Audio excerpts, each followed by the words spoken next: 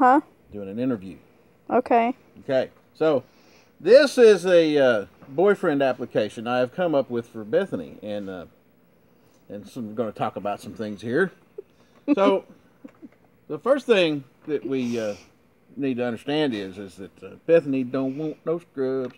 Scrub is a guy that can't get, all that deal. So, any boys with, with children and like have baby mamas and they're already a father need not apply. We don't want the baby mama drama. We don't need no kids to take care of, and Bethany ain't changing no damn diapers on no kids that ain't hers. So,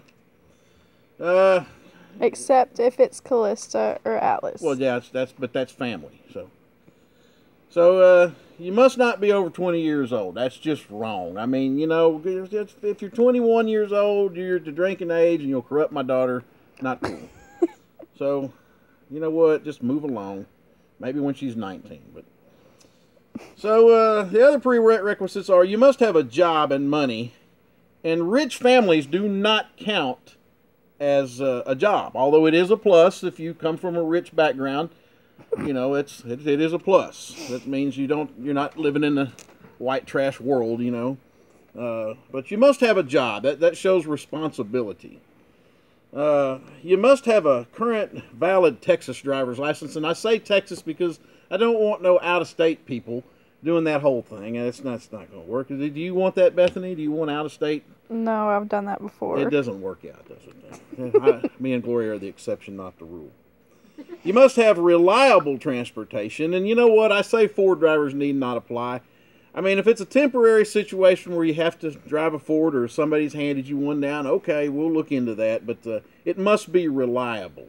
And, you must be in school or graduated seeking higher education, which means, going to a trade school or going to college or something. Unless you have a really, really good job. Well, but see, even then, later on in life, that's what I did, and it didn't work out for me. So I'm just telling you, must be seeking higher education. And you must be a law-abiding Christian, not in trouble with the law. You don't, I mean, if you owe fines and you get in trouble and thrown in jail all the time for drinking and drama and whatever, yeah, just move along. Bethany's not for you because she don't put up with that crap, and I don't either.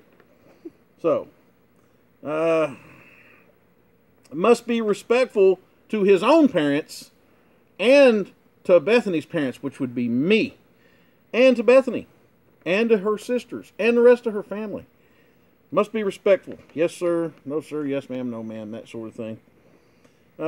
Must be comfortable around firearms and understand what I use them for. I use firearms to protect my family. Do we understand the protect my family? Somebody might be subject to get shot if they break my daughter's heart. I'm just saying. Must be able to operate basic lawn mowing equipment and a weed eater, because if you come around here, I'm going to make your ass work. That's just saying. That's a prerequisite. Don't want no lazy people laying up around here. So, you must be able to operate basic tree trimming equipment and a shovel in case I have you dig your own grave.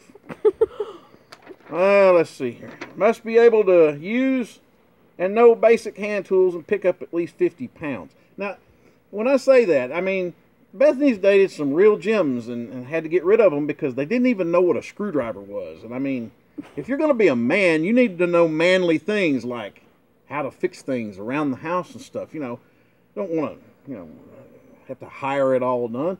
And then fence repair skills are a plus around here. And you must be able to tell time. So what that means is if I say have her home at 10 o'clock, you better know when 10 o'clock is. Not 10:10, not 10:05, 10 o'clock. And I'm going to amend that too. You must be able to put gas in your automobile, because running out of gas is not an excuse for the time-telling things. So those that think they might meet these prerequisites here and think they might, want to date Bethany, you can, slide in her DMs or, just come talk to me. And then I'll let her interview you. That fly's coming. So anyway, there's a fly in here. It's probably... That's from the last boyfriend you drove into. anyway, so yeah, and just so you know, Bethany has a stepmother that's like, she can sniff out any dirt on anybody. Anybody. Just ask her last boyfriend. And we should have went with our gut instinct on that because he lied about it all, and it was all true. So, that will be all.